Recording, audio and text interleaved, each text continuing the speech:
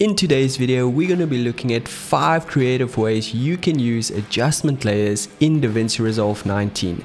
And I'm going to end off with a pro tip that will blow your mind. If you're new to this channel, welcome. My name is Duan. It's do unto others what you want, do unto yourself. And on this channel, you'll find great DaVinci Resolve tips and tricks that you can use in your everyday edit. So the first and most obvious thing that you can use adjustment layers for is if you want to add an effect to your whole edit. So when you're done to your edit, you can head over to the effects tab, and under effects, grab the adjustment layer and drag it onto your timeline.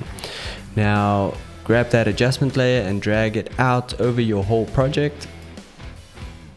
And once you're done with that, you can head over to the color page. In the color page, head over to the LUT tab, and in the LUT tab, double click the LUT that you want to apply to your whole project. So by double clicking this, it will add it to the adjustment layer that you just created. Head over to the edit tab, and now you can see that LUT is applied to your whole project. So secondly, you can use it to scale up multiple shots on your timeline, or if you want to add some movement to your photos. So here on my timeline, I've got a static shot of an interview that I filmed with multiple cuts on them. Now I would want to add a slow zoom over all these clips for dynamics, and if I go in and activate dynamic zoom for each clip, it's gonna look really choppy. Instead of doing that, I can simply drag an adjustment layer over all my footage, and on my adjustment layer, go and activate dynamic zoom. So now when I play it back, I can see there's a nice zoom without any choppiness. Thirdly, you can use adjustment layers to add some really cool effects to your project. So if you want to create this glitch effect on this clip, normally what you would do is you would go to your clip and you would cut it up into different sections and then add the glitch effect to different parts of your clip. But what if you want to replace this clip with another? Then you will have to cut that clip again and add the glitch effect to those different parts. So instead, use an adjustment layer to add those effects on, and whenever you need to replace a clip, you can simply drag that adjustment layer over the other clip. Next, you can use an adjustment layer to add a crop to a section of your project or to your whole project. When you want to add a letterbox over a whole project, simply drag your adjustment layer onto your timeline, stretch out the adjustment layer over the section or over the whole project if that's what you want to do, and with the adjustment layer selected, activate cropping in your inspector window and simply crop it to the desired amount. This is very useful instead of adjusting each clip individually. And also, if you need to adjust any framing, you can simply go to that specific clip and just adjust the framing of that clip without affecting the crop.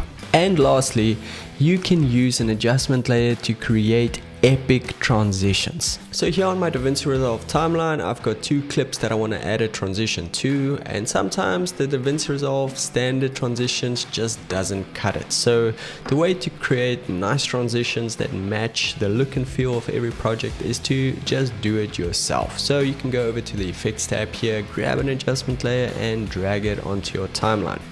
Go to the beginning of your adjustment layer, deselect everything, and in the timecode bar over here, press +200, which is 2 seconds, so you can cut the rest off.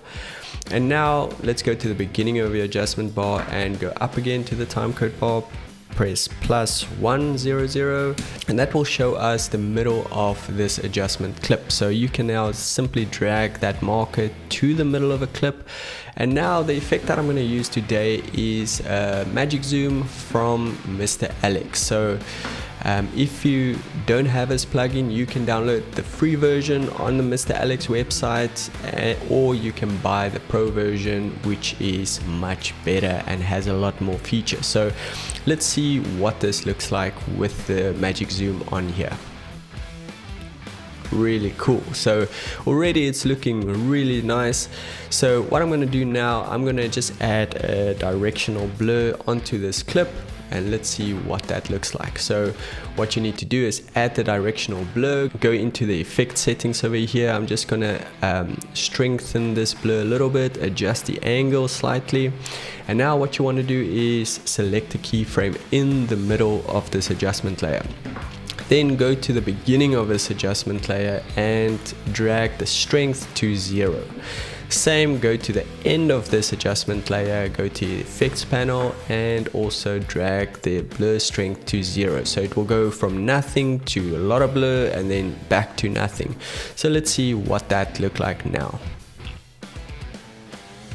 Really cool. And now we can add something else to just put the cherry on the cake. And so what I'm going to add now is a little bit of a flicker effect, a flicker addition. You can drag that onto the clip, and same thing, go into your effects panel, go to flicker addition, and under range you can increase it a little bit and add a keyframe. Then go to the beginning of your adjustment layer, add a keyframe and drag the range to 0. And the same to the end of this adjustment layer, go to effects, flicker addition, range 0, and let's play it back and see what this looks like.